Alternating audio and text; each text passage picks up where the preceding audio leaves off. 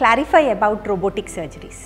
So what do we all think about this robotic surgeries? First thing is which comes to our mind is nobody in my family had a robotic surgery. Yes, many had this hysterectomy or myomectomy surgeries, but most of them had lap. So now why are we talking of robotic surgeries? Am I the first person, or am I a scapegoat, or experimental animal for this robotic surgery? No. So these surgeries have been approved and have been there in the world in India since 2000. So it's now 2024. So since 24 years people have been doing these surgeries, and these are definitely a new innovation or a definite edge over a laparoscopic surgery. But why now? Because cost has been coming down. So first when it came, it was too huge for us to address that cost. But now as time has progressed and with new inventions and innovations in this field of surgery, it has become accessible to many of people around. So many of us can afford this surgery. That's why now we are able to do or offer robotic surgery to many of them. That's why maybe in our family many of them did not have a robotic surgery. We might be the first person, but it is a safe surgery and we can get the robotic surgery if it is required. And the second doubt which most of them ask us is, will the robot only do? What is the role of a surgeon? So the surgeon will it's not some software program where we load everything into the robot.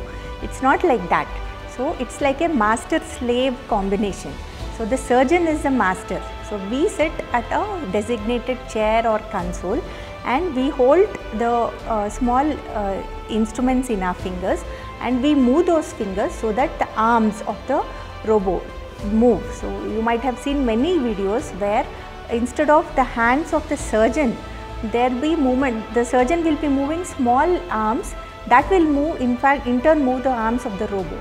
So it's like surgeon is allowing or making the arms of the robot do the surgery. It's not that the arms of the robot do on their own or some software allows them to do. No. So we might think that there might be glitches in the software, there might be some sudden current, some technical problems. No, it is everything is under the control of the surgeon. Surgeon only can do a robotic surgery. So in gynecology, we have to do many surgeries like removing the uterus, hysterectomy, removing the fibroids, myomectomy, ovarian cyst, surgery for infertility, endometriosis. So of late, many of these surgeries, initially we used to do by a traditional open method where a big cut used to be given on an abdomen. Then an advancement came, a laparoscopic surgery where through 1 centimeter cut we used to do. Now all these surgeries can be done by a robotic method. So in a robotic method, smaller incisions, just 8 millimeter incision where there is no suture.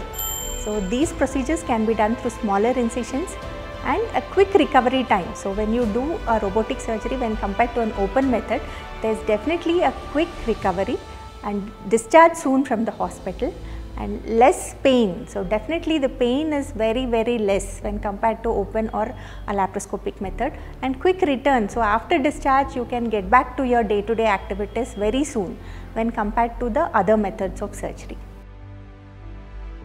Like, comment and subscribe for more health updates.